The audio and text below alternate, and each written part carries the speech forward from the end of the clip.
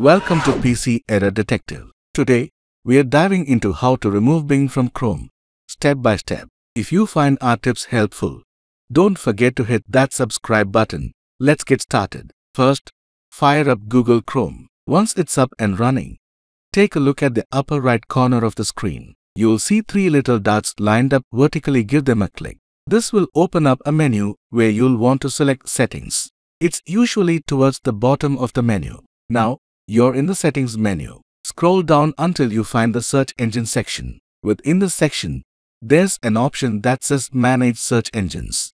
Click on that. You'll see a list of all the search engines your browser can use. Look for Bing. It might be hiding in the. Once you spot it, click on the three dots to the right of Bing's name. Here's the final step. After clicking those dots, a small menu will appear.